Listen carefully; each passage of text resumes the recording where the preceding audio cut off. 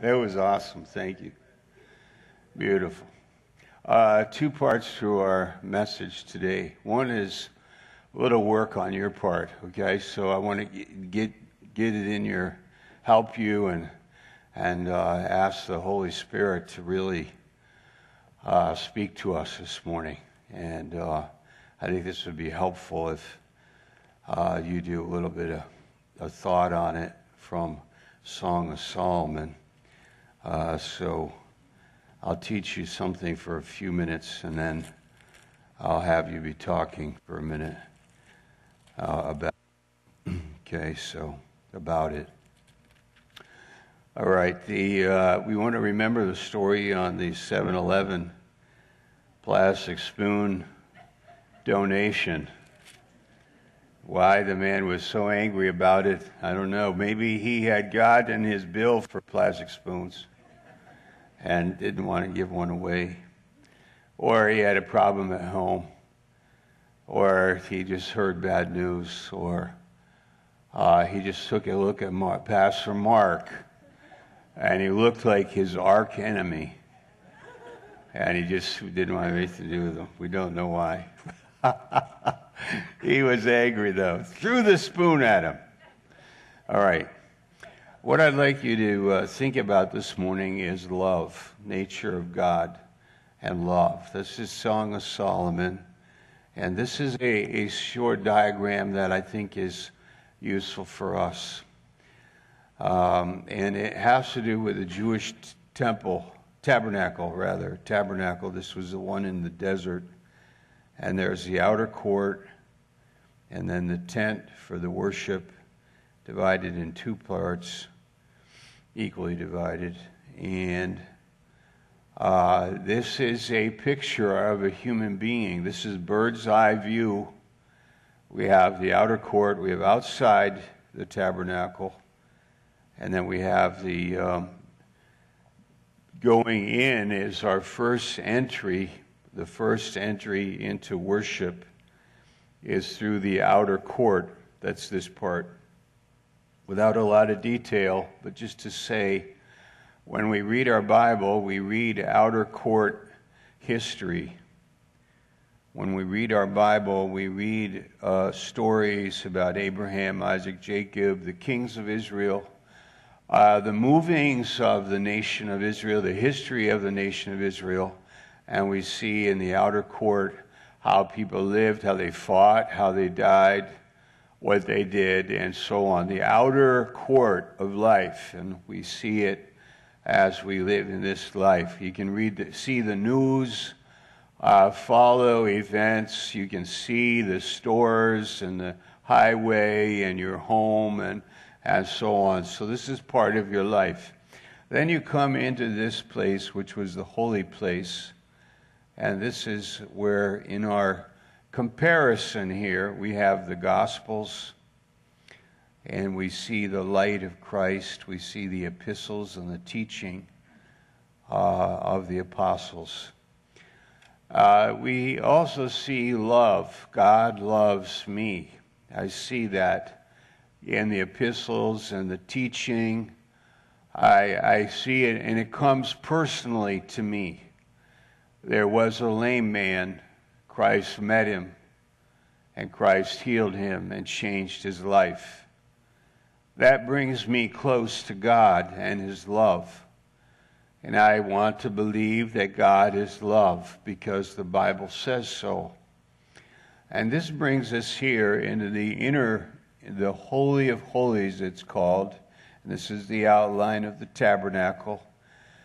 And in the Holy of Holies, we have the very person of God, the presence of God here, Holy of Holies. And this is in the Word, in our Bible.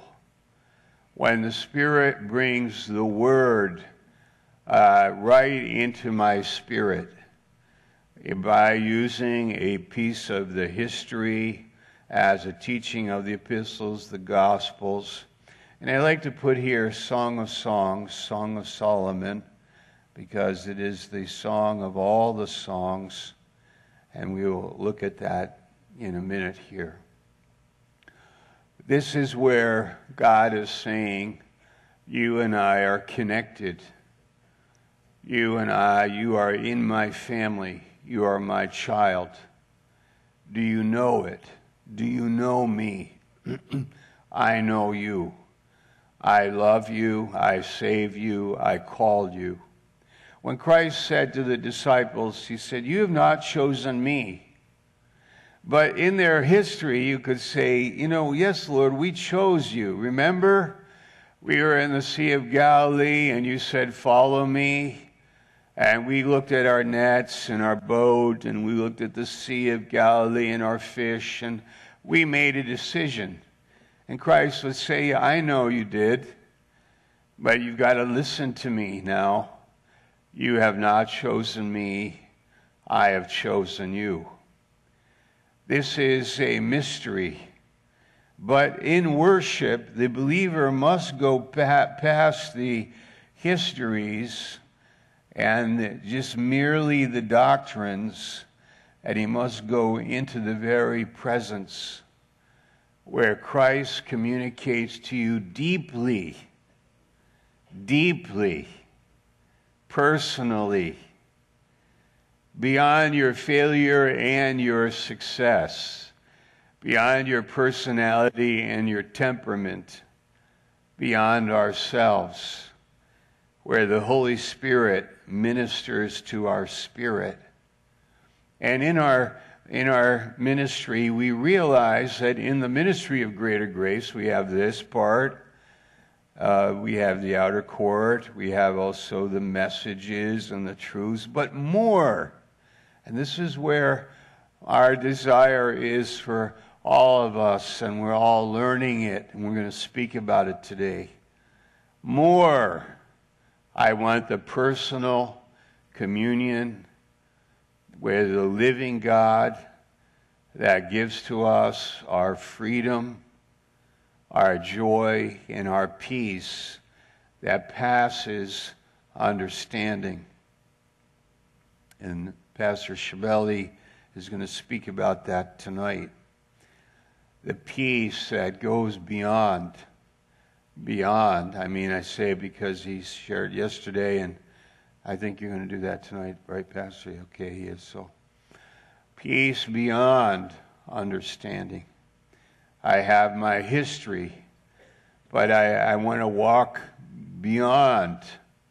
I want to go into the Holy of Holies. And by the way, in this part of now we move to Solomon's temple, and this is the template for the temple. This is a tabernacle. Tabernacle was a movable tent, but Solomon's temple was a building. And in this particular room here, there was no natural light, no window. There was no candle, no oil. It was a dark room. And why? God said, I dwell in darkness. I am the light. This sounds a little contradictory, but follow it with me. I am your light, not a moral light. I am more than a moral light. I am light. I am the light of lights. I am God, and in me is no darkness at all, no sin. We read this psalm, well, I hardly hear it quoted, though Dr. Stevens quoted it, and it's this one. God said, I am angry with the wicked every day. In meditating on that, I am angry with the wicked every day, I was thinking, why is that? Because it contradicts his nature. Because wickedness is contrary to him. He has no choice.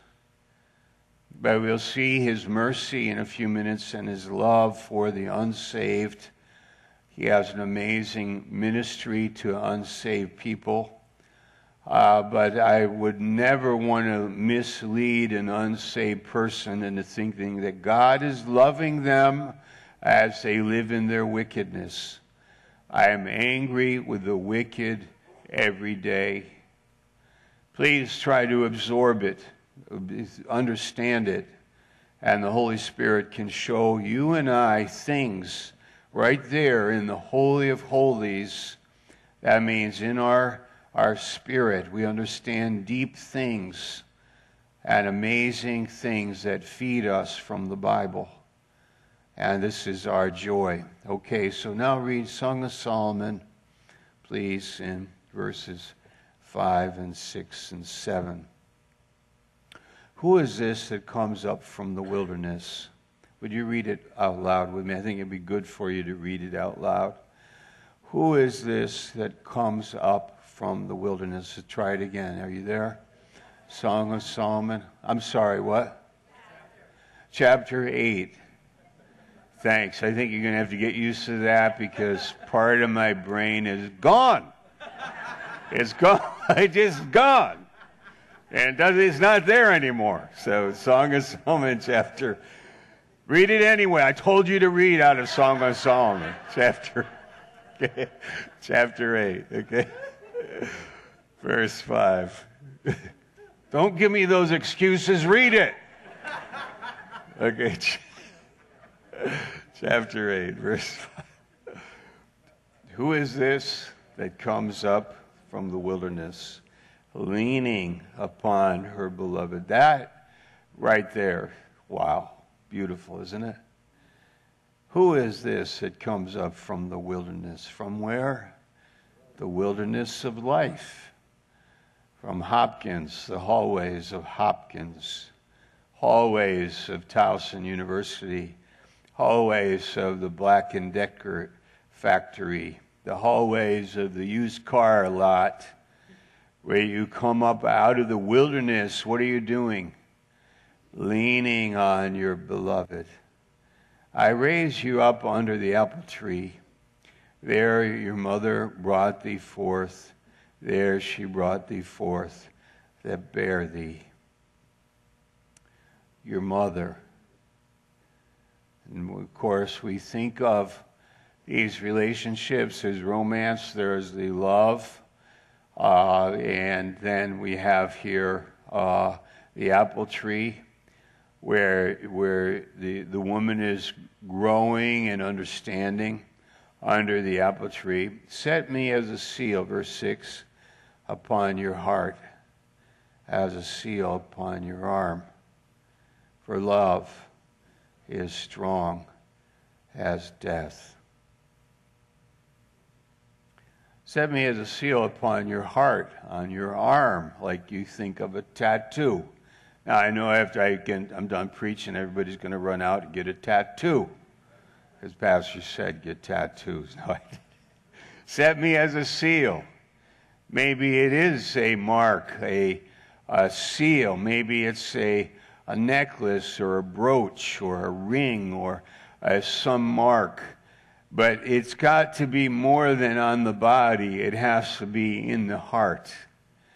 I tell you a story. When I was living in Hungary, my wife was living here in America, and we would contact each other by phone.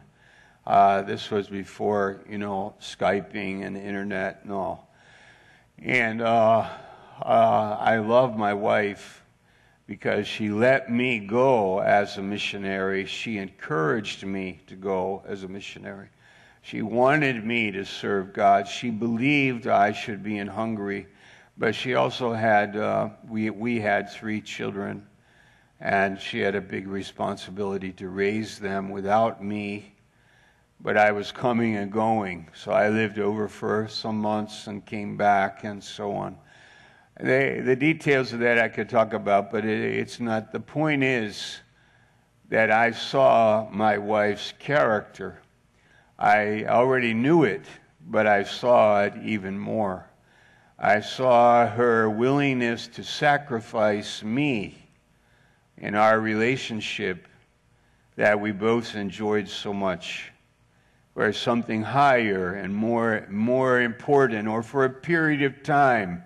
We believe just for a period of time. And when we first went to Hungary, I said to Lisa, let's just go for 1 year. I promise, 1 year. 1 year, promise. You can trust me. 1 year. And so we did. But it didn't stop there. Like, she fulfilled her part joyfully, but then also felt it was so. 13 years later. 13 years later. Okay, this is what I want to say.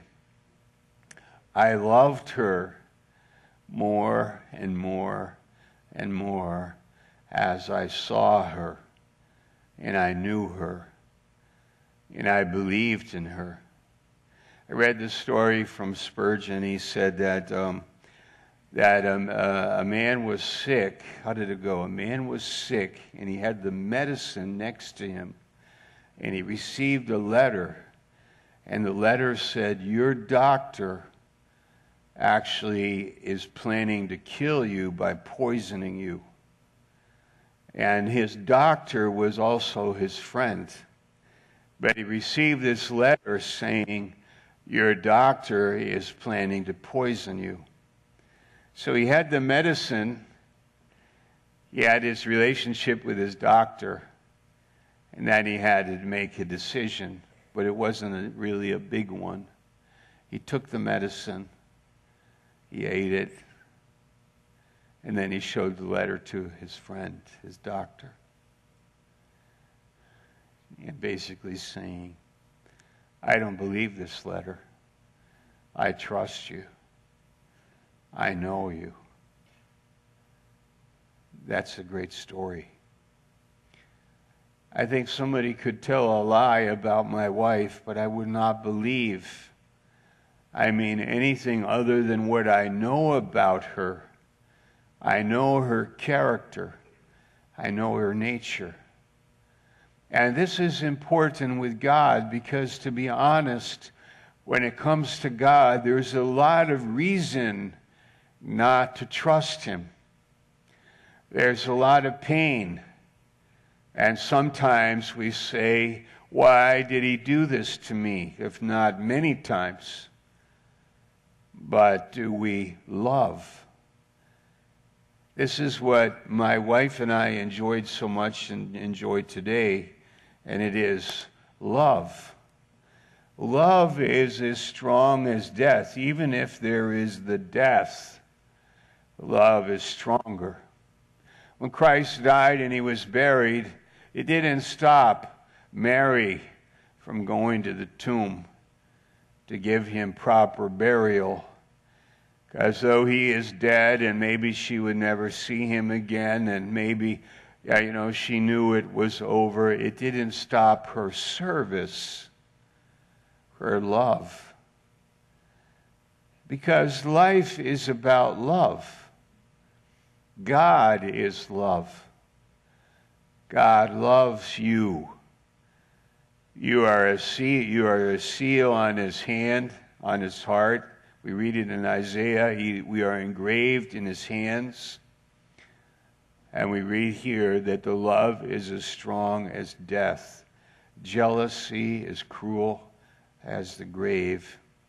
The coals are coals of fire, which hath the most vehement flame. Verse 7, many waters cannot quench love, neither can the floods drown it. I will believe you again. I will trust you again. I love you. I will believe in you again. I will trust you again because I love you.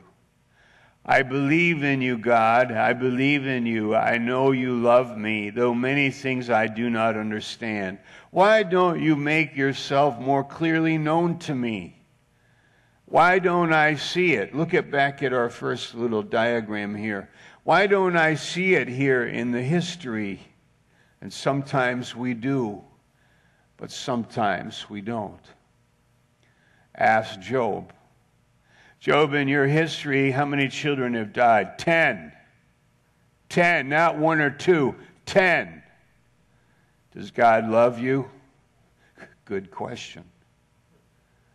Very good question. I may not see it in the history, but do I know his nature? Just like with the doctor and the poisoned, the medicine there that wasn't poison, but he said it was. The letter said it, he's trying to poison you. So similarly, there are tests in our relationships. And I want you to see something in Genesis 42, and this is the heart of the message today. Genesis 42. And I've never really saw this until now, and I think it's amazing. And here's a little diagram on it. I said I'd have you be talking to each other, but forget it. That'd be a disaster anyway. I'm joking. Here's Joseph, and who is around him in our diagram? Rocks. Yeah, I don't know how many I drew. I don't care to count them. How many are there? 11 brothers, right? Joseph had how many brothers? 11, okay. They're around him. If you know the story, they put him in a pit. They sold him to a caravan passing through the Megiddo Valley area. You can see it there when you're in Israel if you ever go on a trip, and I highly recommend a trip to Israel. Those are amazing trips, and we go every couple of years, and some go more often. But Israel is an amazing experience. I love it. Every time I go, if I can go, I would go all the time. I think it's amazing, so just throw that out there for you. Caravan came to the Megiddo Valley. Joseph is in a pit. They sold him to the caravan guys. They went down into Egypt, sold Joseph as a slave. And the story goes on. Joseph goes to prison. Eventually he's promoted. Now he is out and he's in charge. It's an amazing story. His brothers are starving in Israel. And I like this part when Jacob, their father, said, "Why are you guys hanging around? You're just hanging around. Why don't you go find some food? Go do something. Make yourself useful." Yeah, it's in the same chapter, 42:1. Now when Jacob saw that there was corn in Egypt, Jacob said unto his sons, "Why do you look one upon another? Goofballs? What, are we going to hang around, just look at each other and starve to death? Get moving. Get moving." So where did they go? Down into Egypt. They heard there was corn there. Now they are standing around Joseph. This is amazing.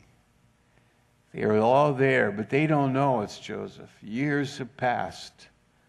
They don't know it's Joseph. This is like God and us. This is like us and God. God is here, but we don't know who he is. We don't really know, does he love me? I think he doesn't. Where is he? I haven't seen God anywhere. I have not heard him. He is not behind me, not in front of me, not on my sides. Where is God? The world is saying this.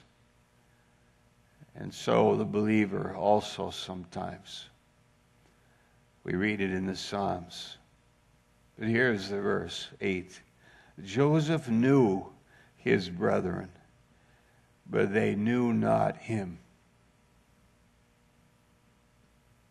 He knew them, but they did not know him. So what would you do if you were in that situation?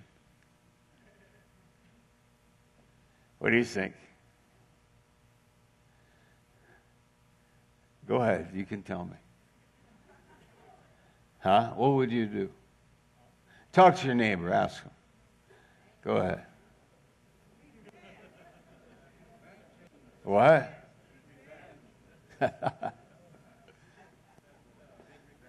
Revenge, okay. What is that? What's behind the revenge? I don't know. What would you do? These are my brothers, and I know them, and they don't know me, so what am I going to do?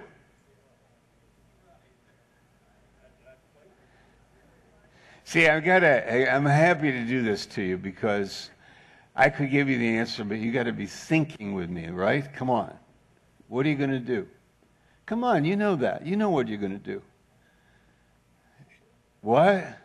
Go back to your neighbor again. Go talk to your neighbor. What? Forgive him? Okay. Come on, it's so simple. What are you going to do? You're going to say, I am Joseph. Right? These are my brothers. I haven't seen them for years. I'm going to say, whoa, hey guys, I got a huge secret I cannot even help but tell you right away. I am Joseph. But what did Joseph do? He didn't tell them. Look at our picture here. How much time passes, and he does not tell them who he is. You know, why?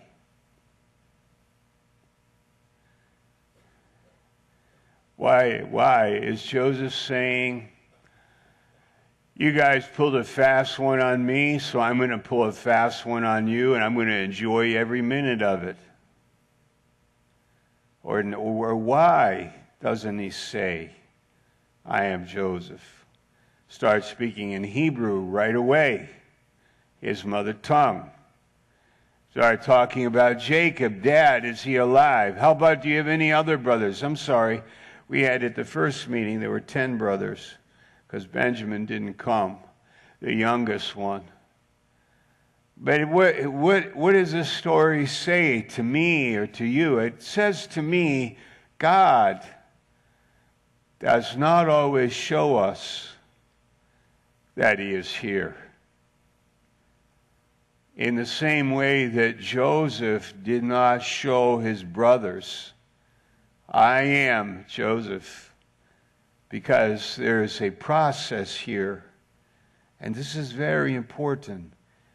There is a working in love. This was love that said, love controlled him. He was controlled by love. And he didn't say anything because he loved them. He loved them. He didn't say anything. Why?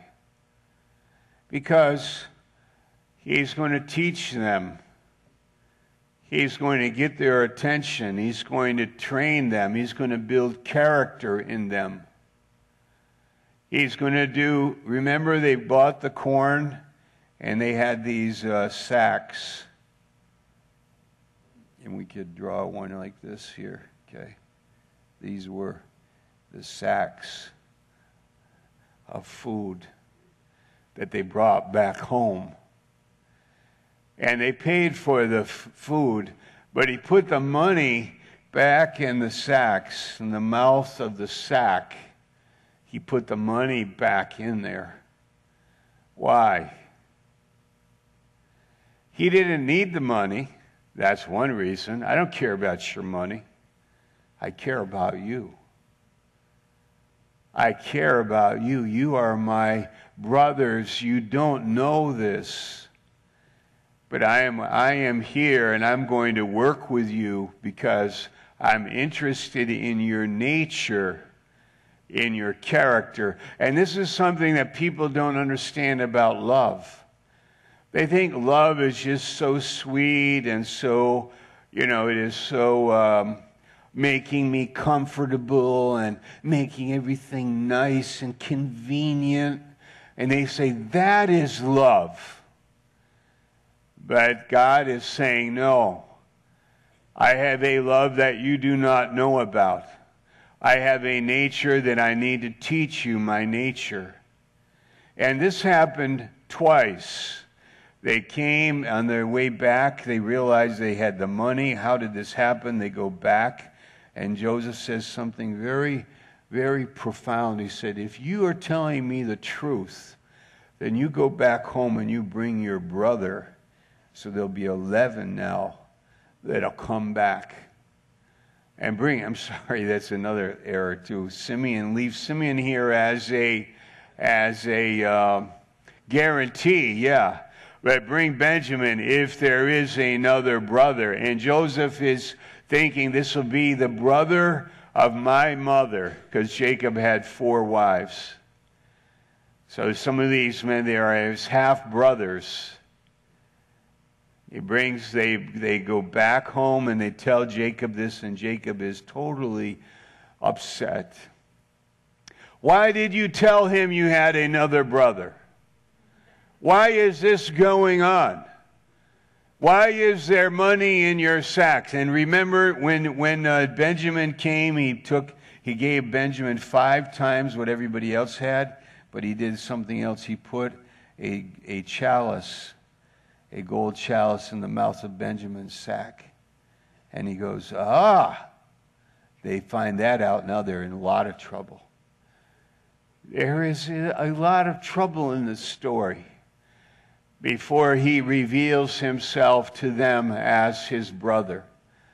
This is a great thing to think about and to contemplate, because I believe that God says to us when he says, I love you, I believe that this love is a love that is somehow such a deep love, and he wants us to catch it. I was thinking how easy it would be to get saved, and immediately you are glorified. Immediately. No sin nature, glorified body. Immediately. Lord, why didn't you do that? And Lord will say, the sacks. The sacks. I'm going to teach you something. Before I show you, here's a believer, before I show you this amazing glory and victory, I will hide from you. You will not know me. But if you go back into, this part, you are in this, here, you know me. You can know me as much as you want. You can know me in the Spirit. You can know me in your faith, in your obedience to me. I delight in revealing myself to you. But if you play games with me, I will play games with you. If you are not really interested in who I am, then I will show you. I will lead you in trouble. And this is another meditation that I had last night. And I was thinking of all the little things that cause us trouble. And I was thinking lice. They're very small. Frogs. Right? Flies. It's like humiliating to Pharaoh in Egypt. Pharaoh could say, hey, I am huge and big and strong. My army is incredible. My chariots are mighty. And the Lord goes, Lice. Rain, hail, frogs. Pharaoh, how do you like your frogs? Everywhere, frogs everywhere. Listen to me. I believe there's an arrogance that happens in our heart and in our culture. There's an arrogance that we have regarding life and about God. And we feel we can order God around and make our demands. And the Lord said, I'll talk to you in a couple of years. Here's some lice. I bet this one. And a woman is, and with all great respect and honor to the godly woman here, but a woman can be a narrow pit, the proverb says. Ungodly woman, virtuous woman of Proverbs 31, who could ever find a greater gift than a woman that is godly? How awesome. But I think of men that fall into a pit. I think of people that have flies and frogs and lice and little things. How about this one? Stolen identity. That's a modern day type of plague of some kind. Stolen identity. I got everything going for me, and somebody steals my identity. I lose all of my benefits. What? Do you not fear God? Do you not know that God can deliver you from such a plague as that, or this one, or this one, or this one, or this one? And even maybe contrarily, do you believe that God could use these little plagues, like Joseph put the money in the sack, sent them off, and then they're looking at each other and saying, what is going on? Now we're in trouble. Now we got to go back there to Egypt. And then it happens again. And then Benjamin is involved. And it's an amazing story of love. You say, Pastor, where is the love in the lice and the frogs and the flies? Are you kidding? That is love. Are you kidding? Why, what does it profit a man if he saves it, he gains the whole world and loses his soul? Are you kidding? Don't you realize that all of the trouble that is out there is ordained and sent of God to get our attention? Because he knows the believer, but it is also the believer that does not know him. But they know, to draw the tabernacle, they know the outer court, they may know the Bible, they may know the doctrines, but come on. Do they have a knowledge that is overwhelmingly touching to us?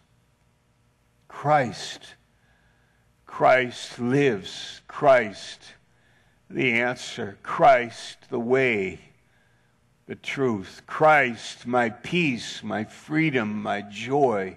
Christ, the one that loves me. I'm leaning on my beloved coming up out of the wilderness, because in him is this amazing comfort and high thinking. Because when Joseph finally said, he started to weep when he saw Benjamin and his brothers there. He started to weep. And you know what they were thinking? They were thinking like this in the process. They were thinking the bags, and they were thinking the money and the cup and everything. And God is saying, I don't care about your works, your money, those details. I need to get your attention. I don't care about the frogs and the lice and the difficult woman that you live with. That may be the case, but do you realize that I am getting your attention and that I am actually the God that loves? And I agree with everybody in this room that this is a challenging principle for us. We could ask Job. We could ask Christ. When you're hanging on the cross, do you trust your Father? Yes, I do. I trust him and I know him. This is love. Christ, this is love. This is love. This is God. This is God's plan. This is God's way. Yeah, but I'm looking for comfort and healing. That's another question that I could bring up to us today, and it is sickness. There's a terrible teaching that is taken from Isaiah 53 about the healing and the atonement. If you are saved, you are healed always. Sickness is not God's plan for you. Sickness cannot be his will, because Christ died and by his stripes we are healed. But this cannot be the case, because the Apostle Paul never taught that in his epistles. Contrarily, he said, Trophimus have I left at Miletus sick. Paul had many afflictions, many sicknesses, but he never said that this is not God's will. But instead he said that I have a thorn in my body, a thorn in my flesh, but God has given me greater grace. Sickness is his plan. You might say, no, it cannot be. Yes, it is. It's part of his plan to show us something deeper working in us. Our light affliction is only for a moment, but it works for us a far greater degree of glory.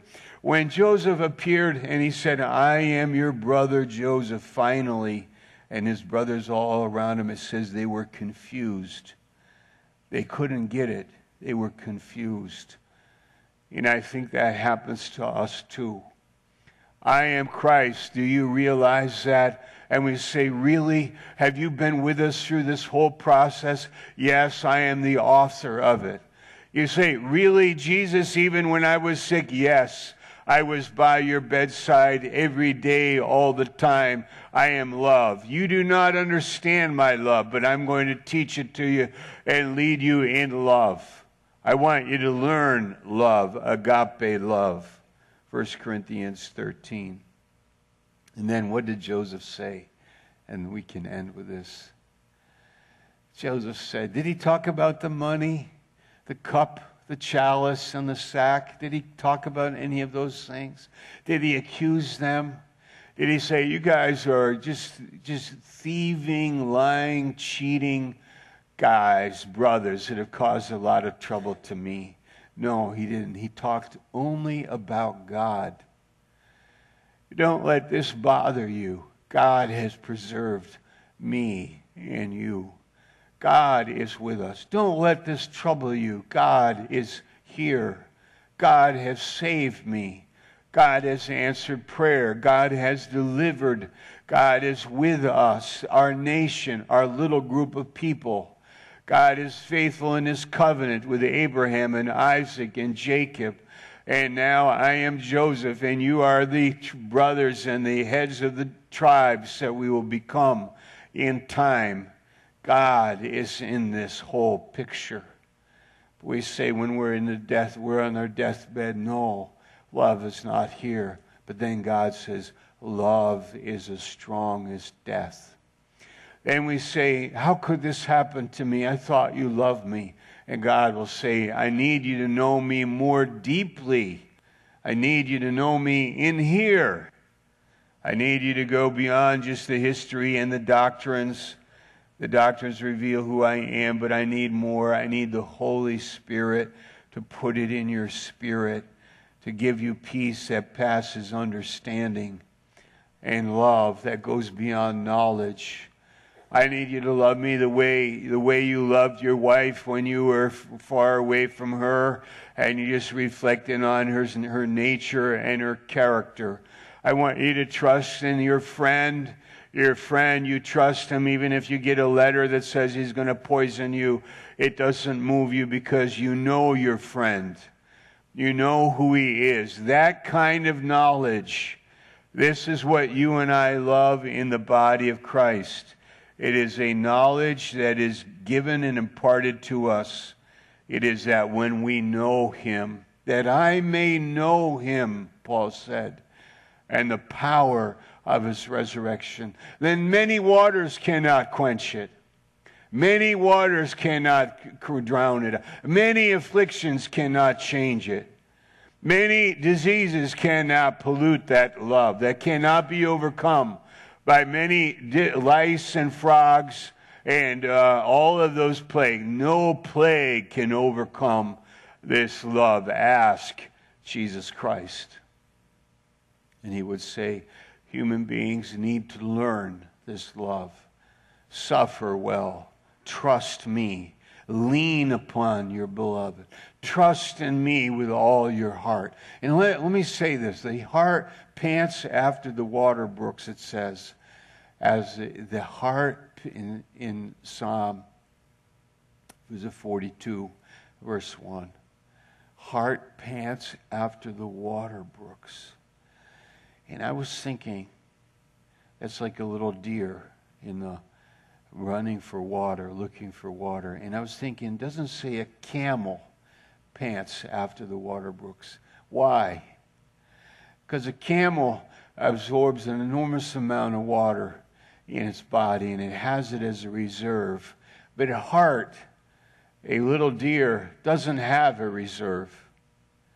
It doesn't have a reserve. And it's the same with me. I don't have a reserve. I need it now. And then I need it now. And I need it now. I don't have a reserve. I cannot lean on my histories.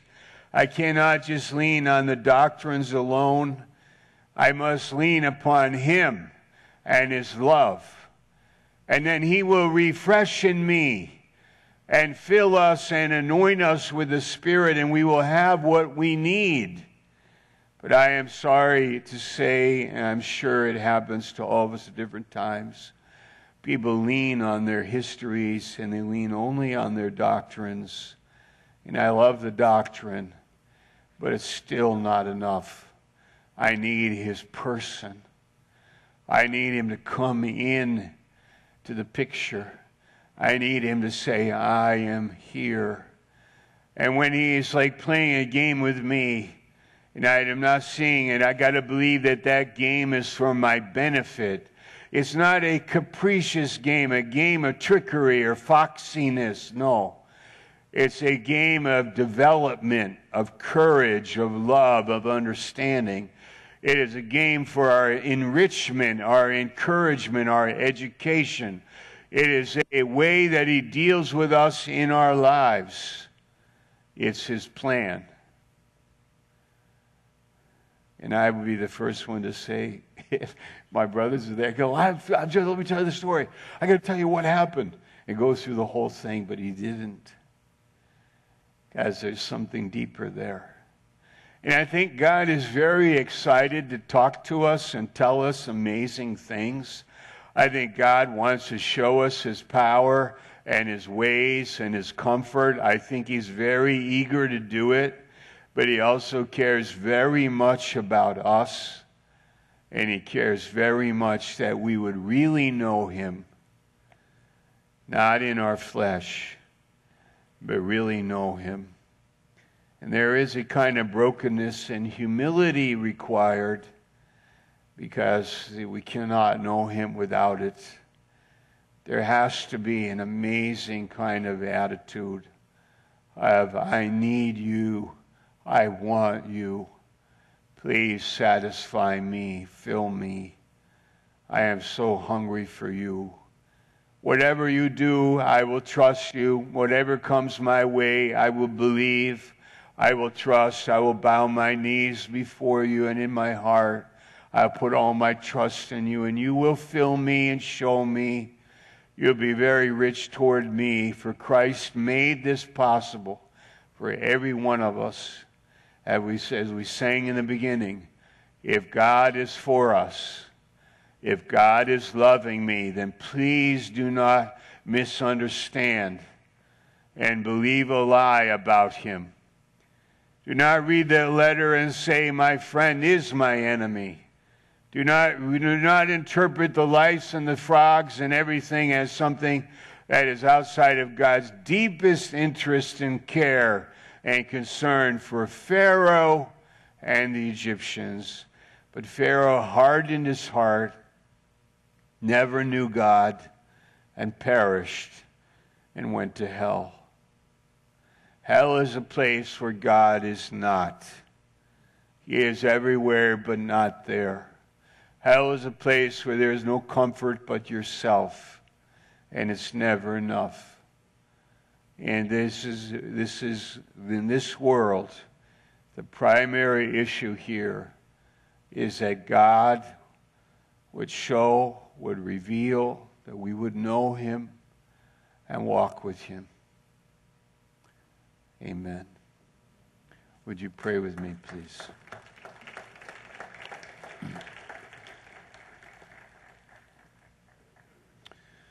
Lord, we are just hungry to speak and speak and speak. We have an amazing congregation of listening ears. We are so hungry for more and more.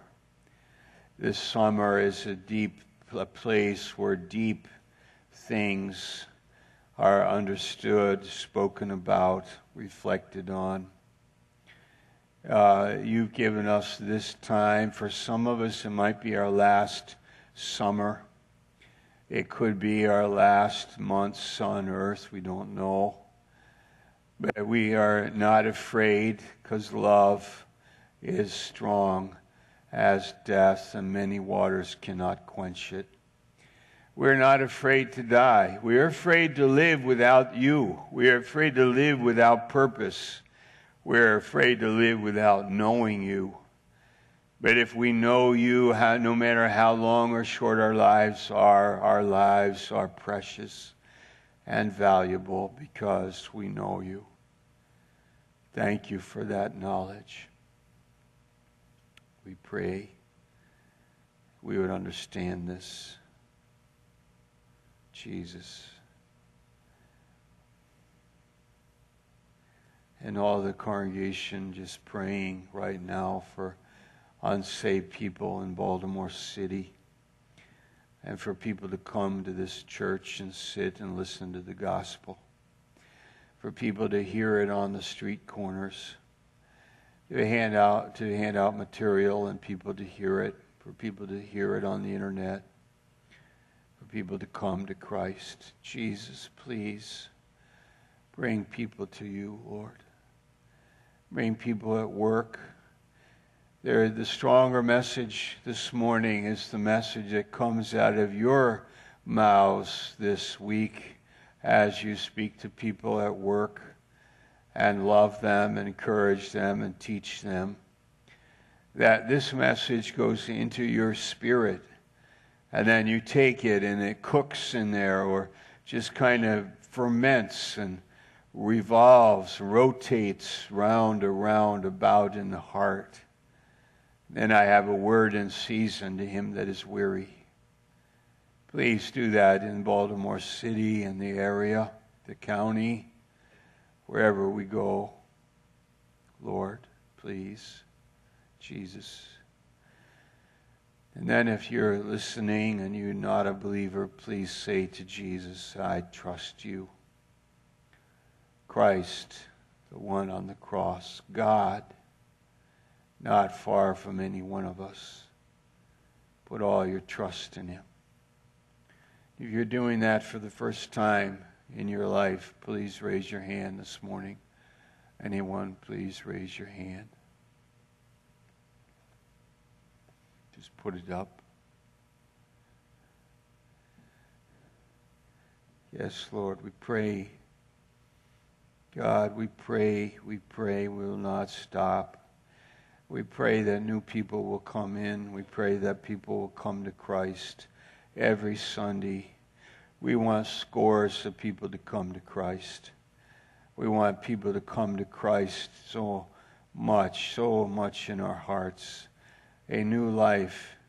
There are people with amazing problems, and they must come to you and repent of their own way and turn from their own life and trust you with all their hearts.